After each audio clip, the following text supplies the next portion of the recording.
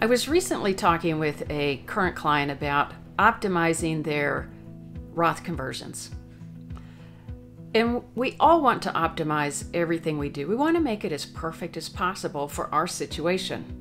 You know, when I'm training for a race, I may be following the same basic training schedule that someone else is following, but then we will each be adjusting that based upon our current level of fitness, our goals for the race, maybe whether we have some injuries that are nagging issues that come along, and even time schedules.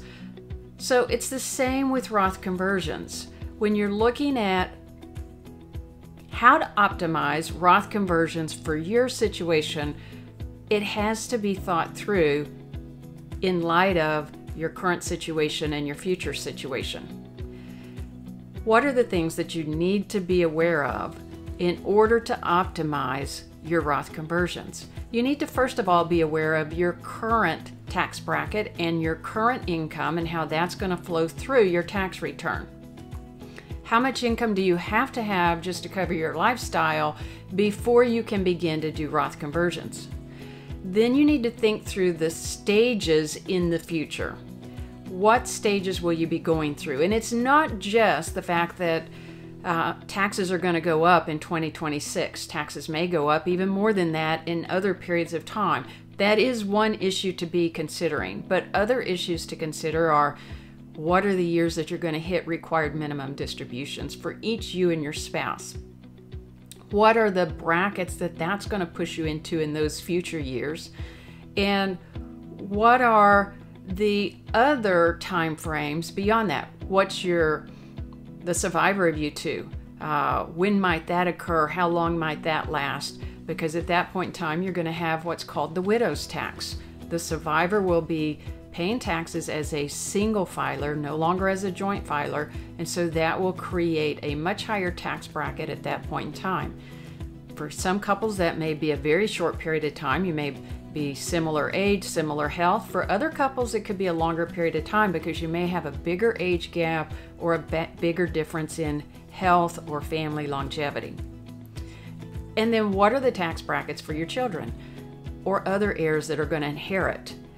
That for some of you, your children may have lower tax brackets than you have. It may be going to be split up between a lot of children. For others, you may have children who are very high earners, have very big bonuses, and you may have fewer children that you're going to split that IRA balance up between. And so thinking through all of the different brackets in the future is going to help you consider how to optimize your Roth conversions.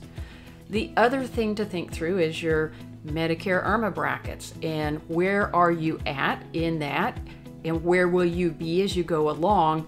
What bracket are you going to be in now and in the future, and each of those time periods. So as you think through that, what you want to do is consider, again, as I've said before, what are the taxes that you're going to pay, and you want to bring that in line with each other as much as possible. So you're not paying a lot more now, not paying a lot more later.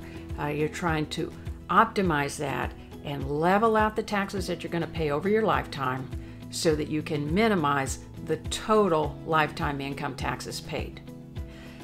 For some of you, that'll be easy. For others, it will be more difficult. But those are the things to think through. And I hope that's very helpful. If you'd like to get more tips like this, please be sure and subscribe to this channel.